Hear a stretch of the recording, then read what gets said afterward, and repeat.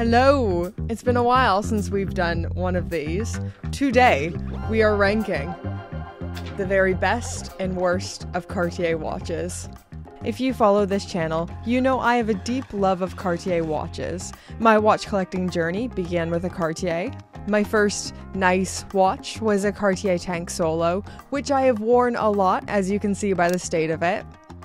So let's rank some Cartier watches. Let's sort through these. You know how this works. The highest grade goes all the way to the top tier, which I will resemble by drawing a fire emoji thing. Then all the way down here at the bottom, the lowest grade, which is the watches that I hate, and you will probably hate, will be resembled by this poop emoji that I'm drawing. Maturity. Sophistication. So we've got fire, heart eyes, smiley face, yawn, and poop as our official ranking system. So I thought, let's start this one off happy. Let's start this one off on a high note. A nice easy one. The Cartier Tank. And I give this watch no tier. Yeah, you thought this video was going to start off nice and straightforward, did you? Is that what you thought was going to happen? No. You thought this was a simple cut and dry thing, did you? No, not on my watch. Pun intended. Do you really think we can grade a Cartier Tank Must the same as we rank the Cartier Tank Cintre? Of course not. I'm going to make this so much more difficult and complicated than it ever needed to be. I'm breaking this down into 5 categories of the tank. So, 1, the Cartier Tank Must. 2, the Americain. 3, the Francais. 4, the Tank Louis. And 5, the Cintre. So let's start this off with the Tank Must. Hard eyes. Even just the Cartier Tank Must is a gross oversimplification. So this category covers everything from the all-black quartz movement variation to the solar beat. There is no arguing with the Must. Beautiful watch, icon of Cartier. This is a great entry-level watch into the brand. The only thing holding it back from being fire is it's probably a little bit expensive for what it is, but it's a Cartier tank. It's in a league of its own, in my humble opinion. Hard eyes. The Americain. Smiley face. Nothing wrong with it, just missing a little je ne sais quoi for me. First introduced in 1995 in white gold, then in steel in 2017, it's a tank with a slightly longer case that wraps around the wrist. Something about the proportions just doesn't do it for me, but if you insist on mechanical, the medium and large variations are manual wind. The Tank Francais? Meh. Yawn. Nothing wrong with it, it just does nothing for me. Sorry. Okay, next, the Tank Louis. Straight fire. Straight fire. Straight to the top. Let's go. Fight me on the mineral glass if you need to. I don't care. This is an icon of Cartier. Designed by Louis Cartier himself in 1917, this watch was inspired by the new revolutionary Renault military tanks during World War I. If it was me and my money, I'd be getting the smaller manual wind variation in rose gold. But if you have a larger wrist or prefer things a little bit larger, the large is awesome too. The guilloche, the proportions, everything is just... The only possible complaint that I can find is the mineral glass rather than sapphire. I don't know why they do that. Lastly is the Cintre. I would get the skeletonized version, so that's the one I picked. Straight fire. Come on. To the top. The tippy top. The only skeleton watch I've ever been interested in, the Cintre is kind of like the grandfather of the Americain, but 100 times better and way out of my price point. Next watch, we have the Cartier Ballon Bleu. Now this is a watch I find completely fascinating. I think it's such a pretty watch, but it's never tempted me into wanting to buy it for whatever reason. I think it is so pretty and interesting and a watch with a lot of personality, but has never pushed me over into wanting to buy it. Looking at the 40mm variation, it has the 1847 MC automatic movement, so the same movement that is in the Santos de Cartier.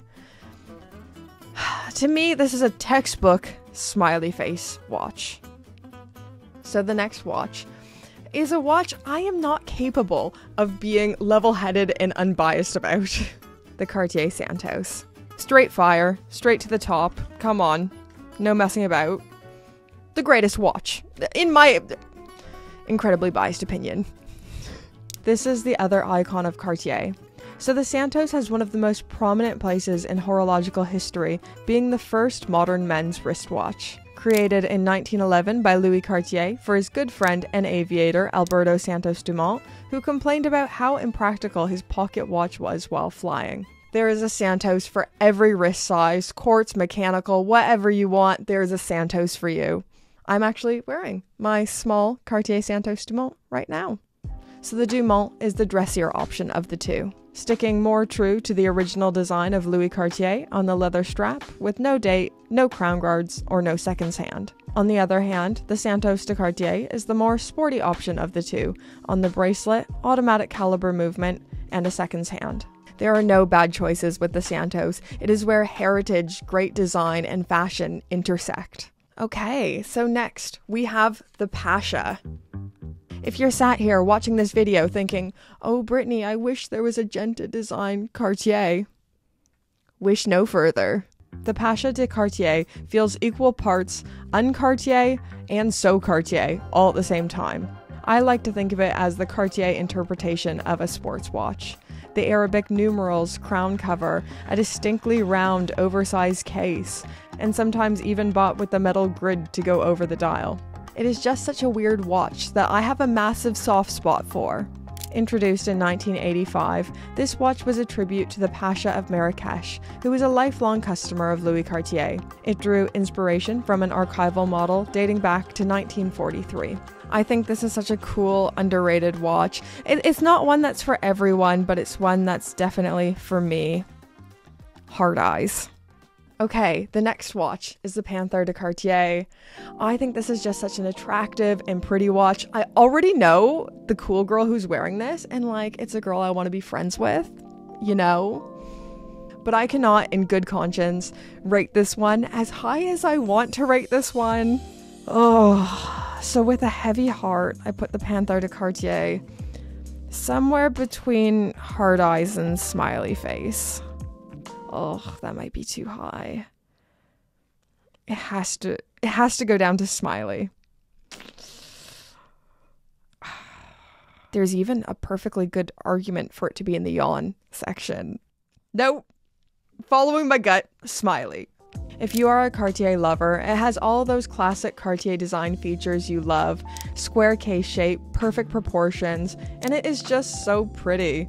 But for a watch geek, that's where the love kind of begins and ends. There is no mechanical version of this available. I think one could try to make the case that this is a watch that is designed to function more as a piece of jewelry than as a watch.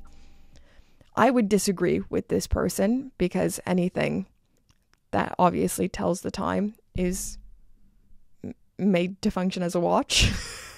It's just more of a pretty watch. It just doesn't have all those features watch geeks particularly look for. But it's obviously made to function as a watch. Okay? It's just a pretty watch. A watch that prioritizes aesthetics over complicated watchmaking. I also think this could be an important watch for Gen Z collectors. Within the Instagram world and the influencer world, the it girls, this is a watch that I see a lot in that space. And it is a really aspirational timepiece for a lot of my girlfriends. Plus, Keith Richards wore one, and so did Pierce Brosnan. So it's also the watch for men who are comfortable in their manliness and don't need a Panerai to prove it. That one might get me in trouble in the comments. Okay, last watch we're looking at today. It's one of my all-time favorites. It's a watch we're not talking about enough. The Tortue. Dream watch for me is, of course, the Mono Pusher. But let's be realistic here. I'm gonna go on their website. Oh my goodness, I'm on their website. The Tortue is gone. The category still exists, but there's no watches here anymore. That I felt betrayed. And you think they're trying to get rid of you? Honestly, I shouldn't say that, I don't know, but listen, Cartier, please, please, please, please, don't discontinue this watch altogether. Maybe they're just getting us all excited and wound up to release a limited edition beautiful mono pusher for Watches and Wonders. Oh, I'm genuinely upset about this. Look at this. Look at this. I had all the cutouts ready. Well, now that that's gone, I could talk about the Ronde. I don't have a Ronde Cartier cutout here. I'll get another one tomorrow. I personally don't like the Ronde Cartier as much as I like the rest of the current catalog, but I see the appeal in it and I understand why people like it so much. Really great entry-level watch to the brand, especially the Ronde Must at 40mm, automatic 1847 MC movement. To me, it looks like a watch that can't decide if it wants to be sporty or dressy. So it has the sporty seconds hand, automatic movement, date function, available on the bracelet, but then it only has 30 meters water resistance, no crown guards. I don't know, there's just something missing for me here. But I do understand why people like it so much. If I had to rank it, I would probably put it somewhere between Smiley and Yawn. Sorry, Ronde lovers. I'm so sorry. Oh, is that too harsh? Like, it can't be below the Panthere.